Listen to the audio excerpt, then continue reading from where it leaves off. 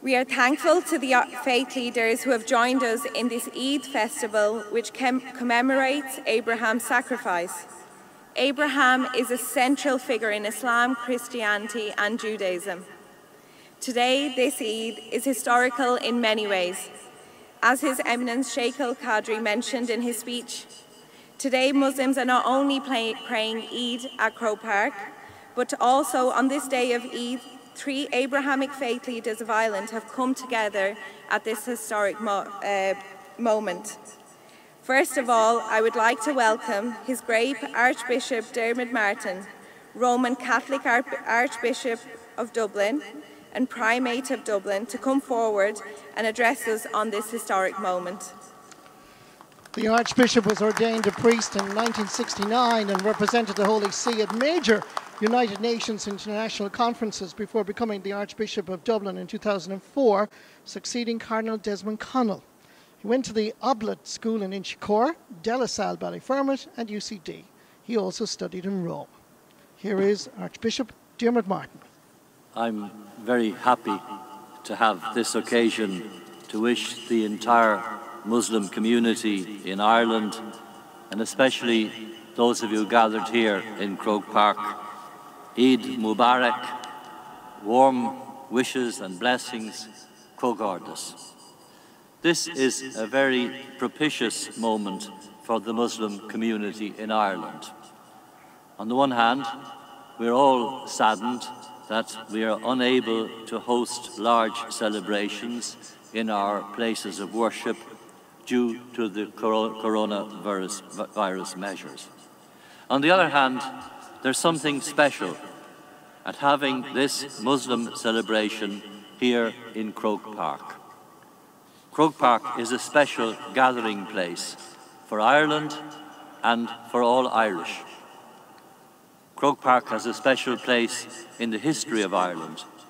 It's associated with joyful, significant, but also very tragic moments in the history of our country. Today it's a place where distinguished visitors come. There's a very interesting museum here in Croke Park. However, I think we can also truly say that the entire Croke Park Stadium is a living museum, still being created year by year. I think of the visit of Queen Elizabeth. I had the honour to accompany Pope Francis here on his visit in Ireland. It's a place of great sporting occasions and lesser-known local events. Croke Park is part of this local community. Every year at Christmas, several hundreds of elderly people come together for a meal at Christmas. There's a conference centre here which focuses each day of the year on the economic, cultural and educational needs of the future of Ireland. But today marks a new chapter in the history of Croke Park. Today our celebration is a gesture of recognising publicly the place of the Muslim community as an integral part of the family of the Irish. And we recognise the contribution of your Muslim community to the Ireland of today and of tomorrow. I'm honoured that you've kindly invited me, as Archbishop of Dublin, leader of the Catholic community of believers in Jesus Christ, to be part of your celebration. I feel very much at home with you. I'm happy over the years to have been guest at so many Muslim celebrations and have had Muslim leaders share in our Christian celebrations. The message of Pope Francis for this year's Ramadan stressed how the month of Ramadan, he says, is so central in your religion and therefore dear to you at personal, family and social levels. It's a time, he said, of spiritual healing and growth, of sharing with the poor, of strengthening bonds with relatives and friends.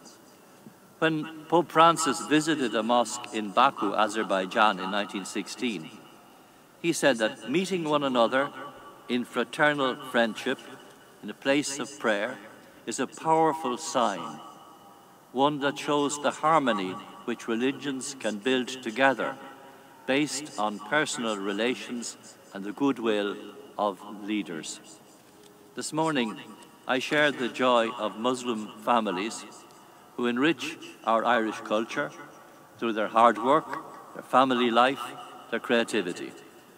I think of the manner in which the younger generations of Muslims in Ireland can today proudly profess their faith and can shape the place of Islam in Irish culture. I don't know if your children would like to be called Irish Muslims or Muslim Irish.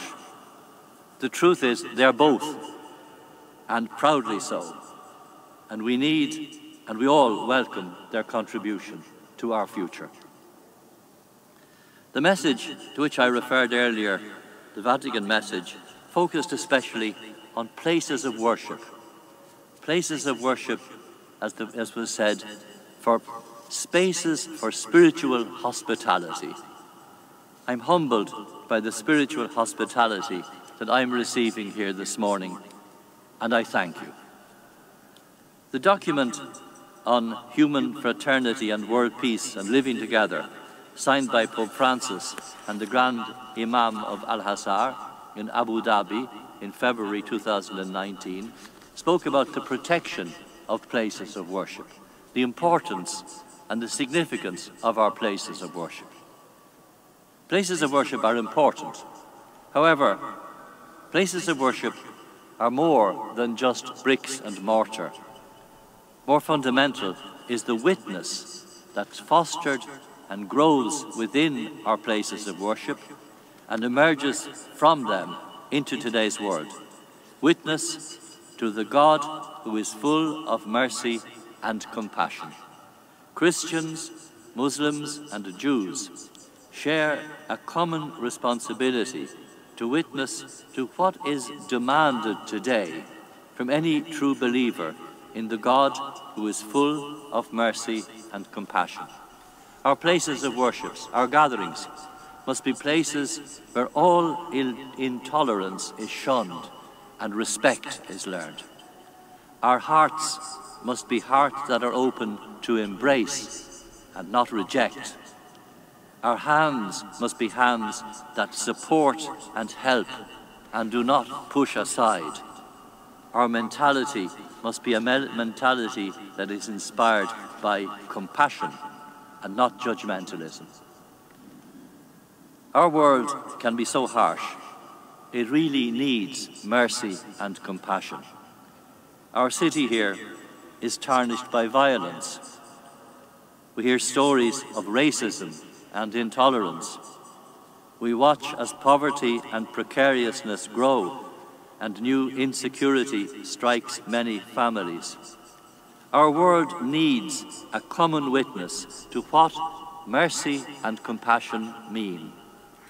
And in a world where many have difficulty in finding faith in God, we all have to examine our individual consciences to see how we have failed to show convincingly in our lives how God is not just an abstract, distant figure, but the one who teaches us all what mercy and compassion mean. In the current coronavirus crisis, all of us owe a debt of gratitude to our healthcare workers, and we know that those healthcare workers represent the best of our Irish, new and old, believers and unbelievers, who've worked together tirelessly with care and compassion. For Muslims, Ramadan is a moment of, as I said earlier, spiritual healing and growth, of sharing with the poor, and of strengthening bonds with relatives and friends. We join in your celebration, and we know that together we can be a forceful presence in the Ireland of tomorrow for spiritual growth, for sharing with the poor, and for building friendship. These are the basis of lasting peace in our society and in our world. And I will go away today, hopeful for what we can achieve together with the help of God who is full of mercy and compassion. Amen.